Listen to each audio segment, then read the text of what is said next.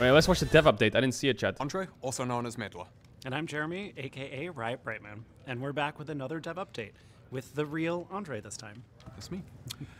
Today is Tuesday, March 26th. So as usual, everything that happens after today won't be covered in this video. Today we'll be joined by the modes team to talk a bit about Arena and an upcoming mode that we've teased a little 5 bit minutes? about Oh, perfect. earlier this year. Then we'll talk about the updated Champion Mastery system and Lee Sin's visual update. Here's Eduardo and Selena to talk about modes. Hey everyone, I'm Eduardo Cadmus Cortejoso, team lead for modes on League.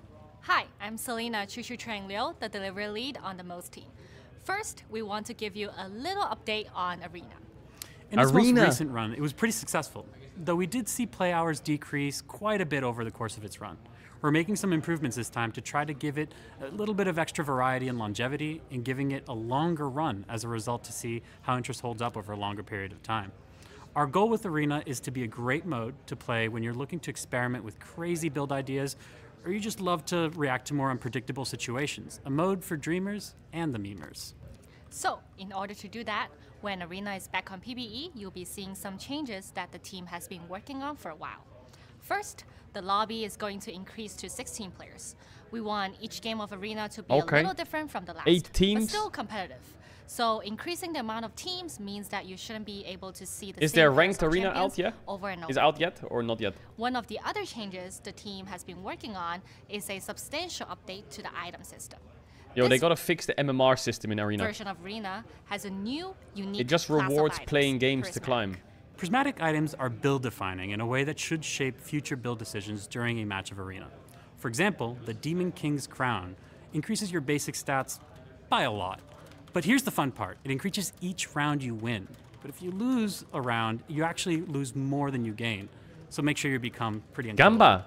The way in which you also get items has been changed. You'll no longer only purchase items from the shop. Now you can actually gamble using anvils to purchase some items at lower cost, just a little bit less reliably. Just We're loads still of gamba. experimenting with Arena's next form. Our hope is that you'll tell us how this goes and how we can continue to grow Arena into something that you're really excited to be part of League moving forward. You can read a lot more about our goals for Arena and the changes in a dev blog coming out next week. All right, so now on to something we touched upon back in January. We told you all that we were cooking up another new game mode, and we wanted to tell you all This is what I'm a little bit excited more about for. it today. We mentioned that we were making something that would be a little different take on League's core gameplay, but a bit more chill comparing to Arena.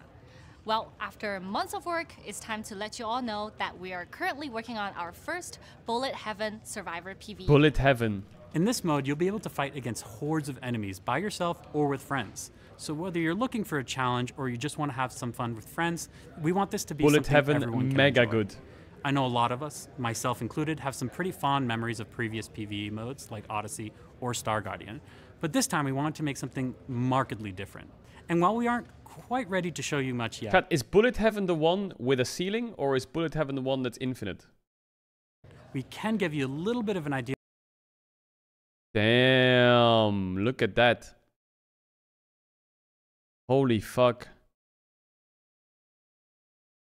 Obviously it's in like alpha or some shit, or mega alpha.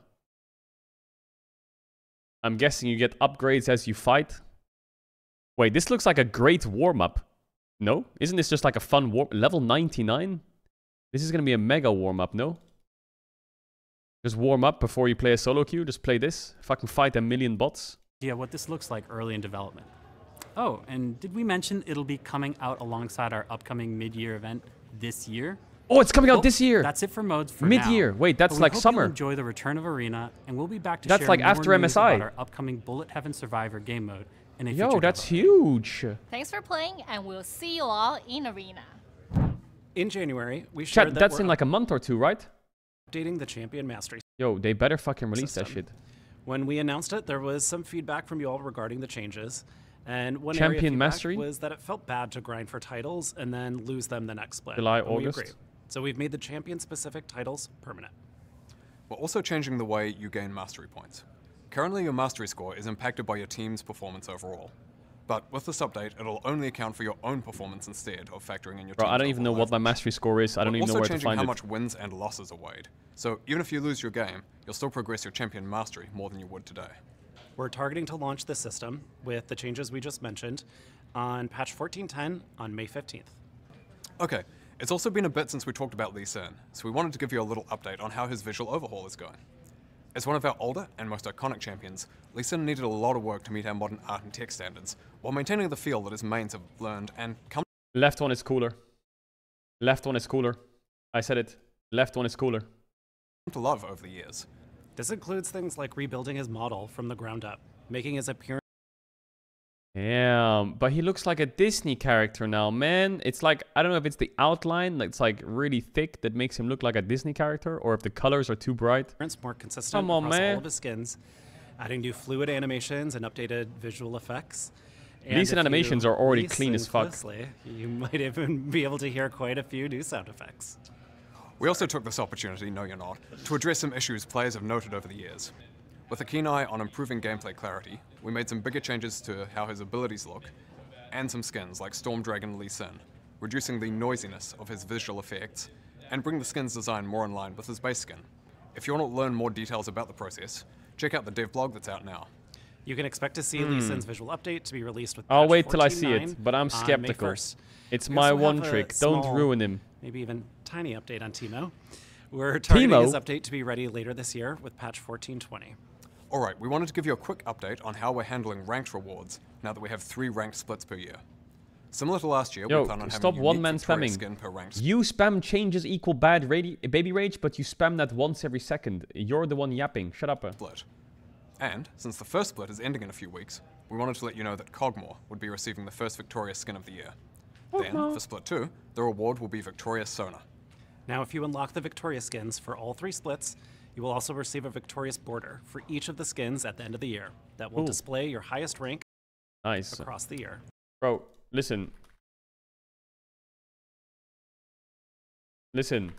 You might you might say you hate change baby rage, okay? But 2 things, okay? 2 things. 1, this World's Trophy clears every World's Trophy ever made. I don't care that it has handles now. That World's Trophy is fucking iconic and sick. 2nd, this Challenger logo was fucking cool. Getting that Challenger logo was the coolest thing ever. Now the Challenger logo looks like a pile of shit. Okay? Look at that. But that's not even a new one, is it? I don't even know. But that was fucking intergalactic levels of gameplay.